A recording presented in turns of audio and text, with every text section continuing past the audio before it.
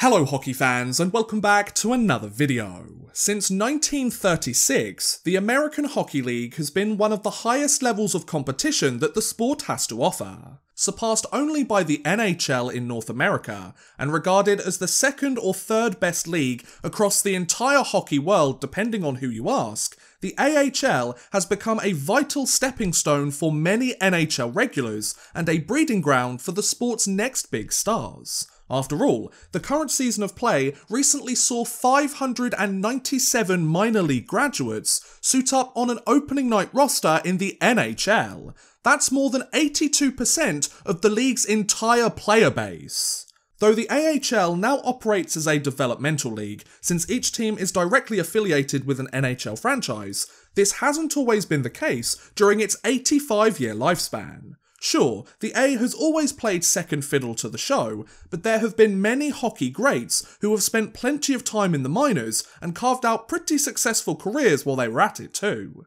For example, there are 53 players who have suited up in over 750 AHL games, 18 players who have scored over 750 points, and nearly 300 players who have spent parts of 10 seasons on an AHL roster. You don't play a full decade in one league if it isn't worth your time, you know. However, one player stands head and shoulders above the competition and has gone down in history as the best the league has ever seen. This is the story of Willie Marshall, the AHL's greatest of all time. In order to tell this fascinating tale, allow me to take you all the way back to 1948, when 17-year-old forward Willie Marshall made his way to the St. Michael's College School in Toronto and joined the majors for the upcoming 48-49 season. Over the next 2 years, Marshall would quickly develop into a vital member for his new team, as he became the majors' captain and their leading scorer thanks to potting 97 points in just 80 regular season games. At the time, every player on St. Michael's roster was considered property of the NHL's Toronto Maple Leafs, meaning that they were essentially prospects within the Leafs organisation who could be handpicked by the team to join Toronto and get their first taste of the show if they impressed their parent club. As you can imagine, Marshall's strong production had begun to catch the Leafs' attention, as he had scored at well over a point per game in each of his last 2 seasons. However, the forward was about to make a move that would change the course of his career forever. Before the 50-51 season got underway, Marshall decided to leave St. Michael's behind and move to a rival team in the same league, as he was given a lucrative offer in order to join the Guelph Biltmores. After playing his first 4 games with the team, and after scoring 7 points in that span, the 19-year-old was told that he would be returning to St. Michael's for the rest of the season.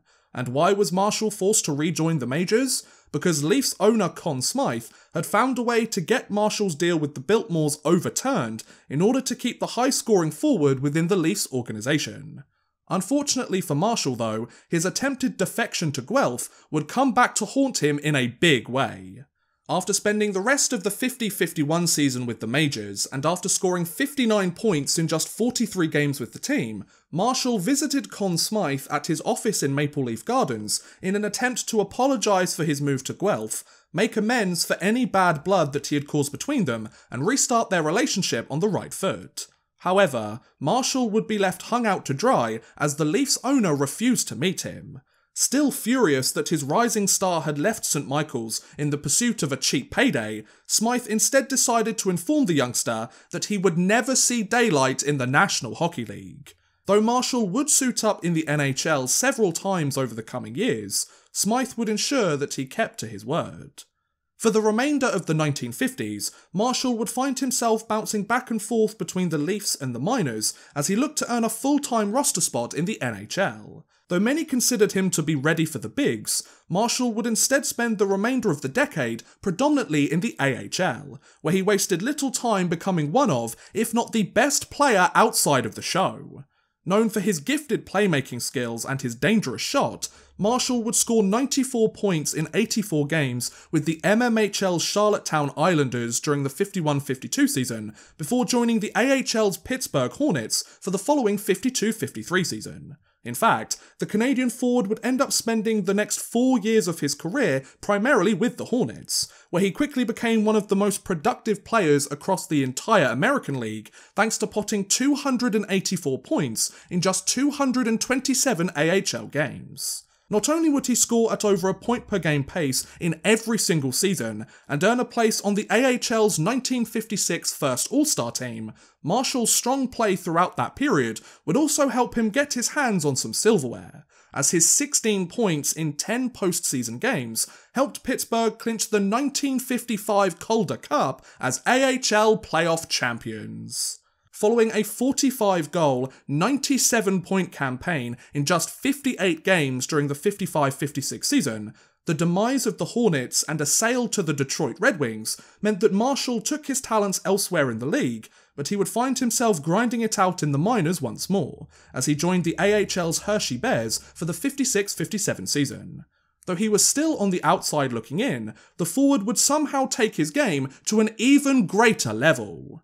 With 35 goals and 94 points during his debut year with Hershey, Marshall would produce a career year for himself during the following 57-58 season, as he potted an astounding 40 goals and 104 points in just 68 regular season games.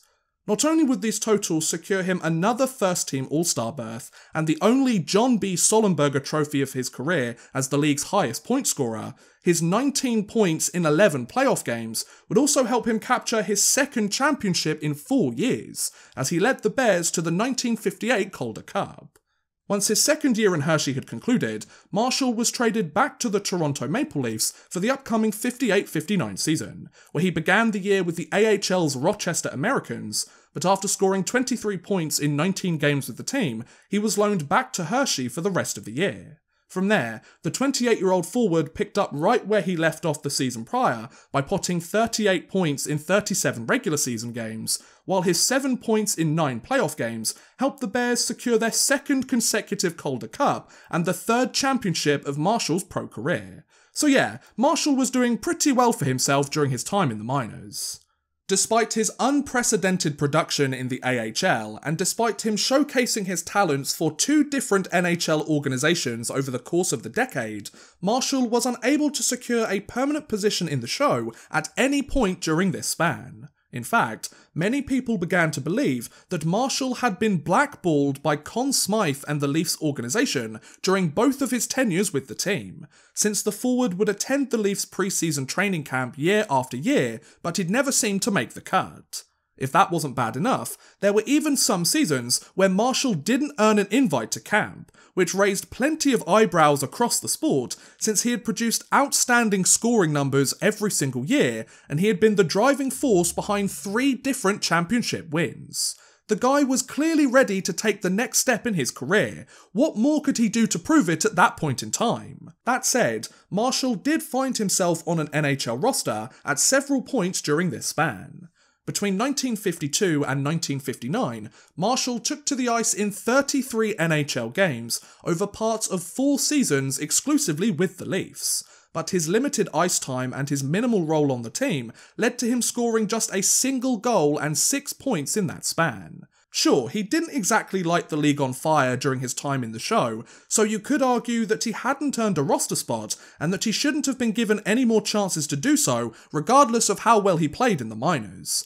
But considering he found himself grinding it out in the Leafs' bottom 6 every single time he was called up to the roster, despite being known as a talented playmaker and a gifted goalscorer, Toronto didn't exactly put him in the best position to succeed now, did they? Now at this point in the video, it's probably worth reminding you that the NHL was comprised of just 6 different teams at the time, so finding a way to climb up the depth chart, force an already established player out of the lineup, and earn a full-time roster spot in the league was far more difficult than the 32-team NHL we have today. This situation also meant that teams could use the lack of roster spots as leverage against players, meaning they could pick and choose exactly who they wanted, and if a certain player wasn't happy about it, they could either work harder in the hopes of proving them wrong, spend their entire careers elsewhere trying to eke out a living in the minors, or simply quit altogether and take their careers in a completely different direction. After all, European hockey was still in its infancy at the domestic level, so taking their talents overseas and earning a decent chunk of change somewhere across the pond wasn't really a viable option at the time.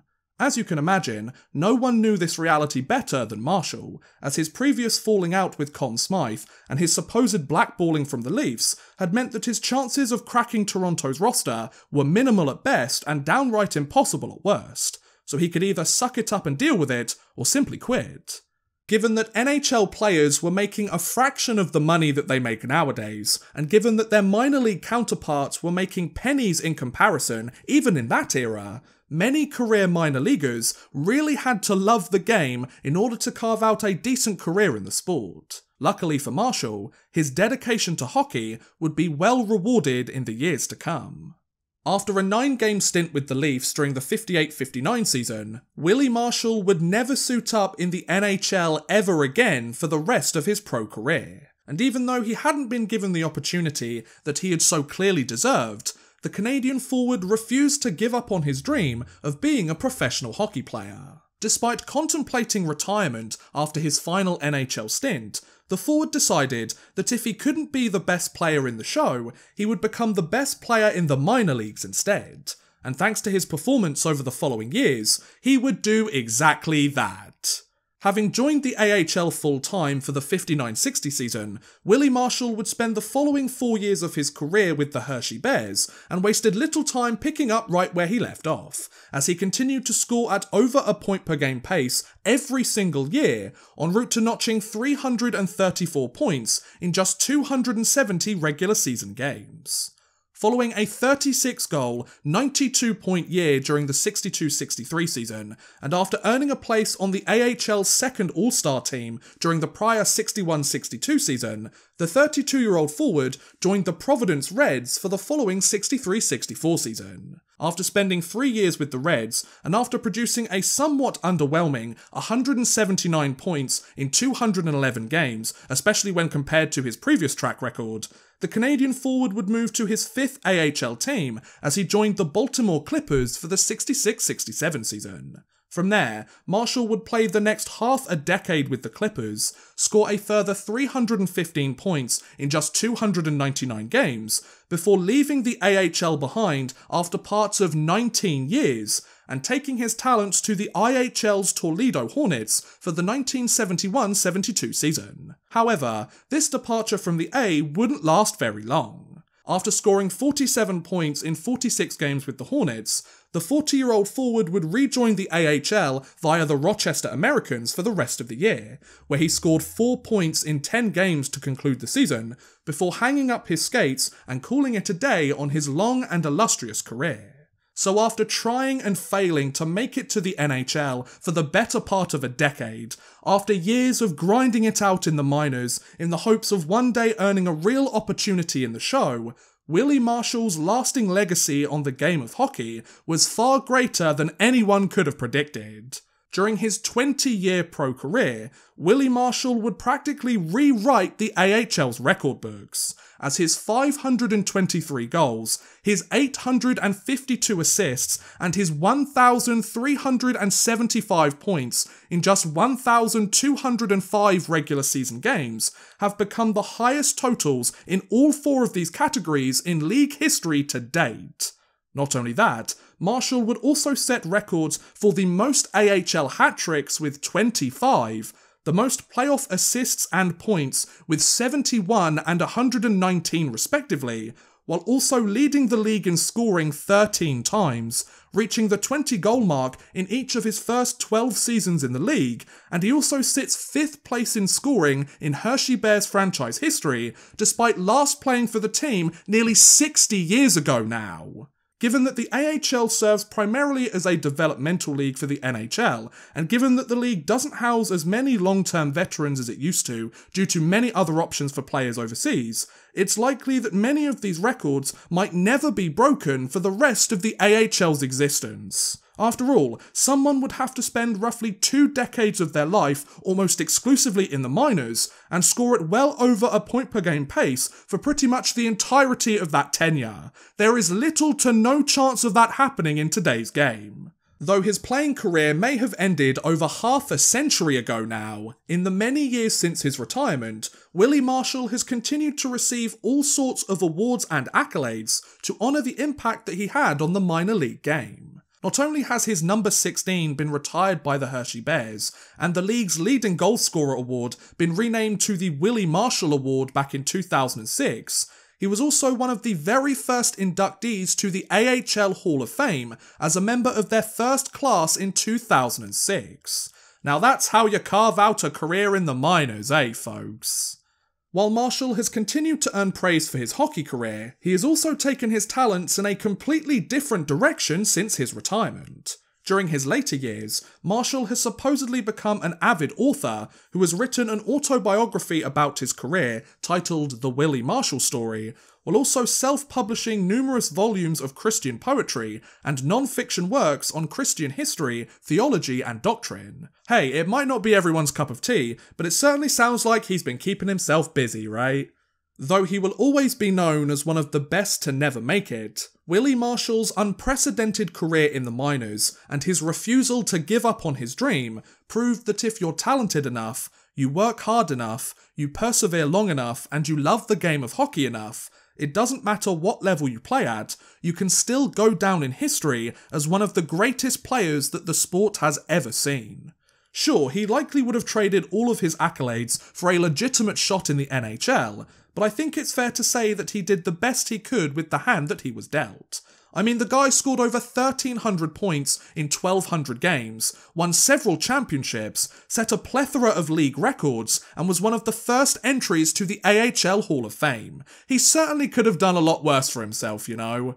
I guess being blackballed by the Leafs ended up working out for him pretty well after all, folks? And that was the story of the AHL's greatest player of all time. What do you guys think about Willie Marshall's illustrious career? Do you think that his records will remain in the years to come, or do you think he should have been given a longer look at the NHL level? Let me know in the comments below, I would love to hear what you guys think. But thank you very much for watching, guys, I hope you have enjoyed. Please feel free to like, subscribe, share, or watch some of my other videos. Thank you very much for watching, and goodbye! A big thank you to Drew Fawcett, Houston NG, and Worthless Pieces for helping support this video via Patreon. If you too want to help support the channel a little bit further, and get a shout out at the end of every future video, make sure you head over to patreon.com/oddmanrush and become a patron today.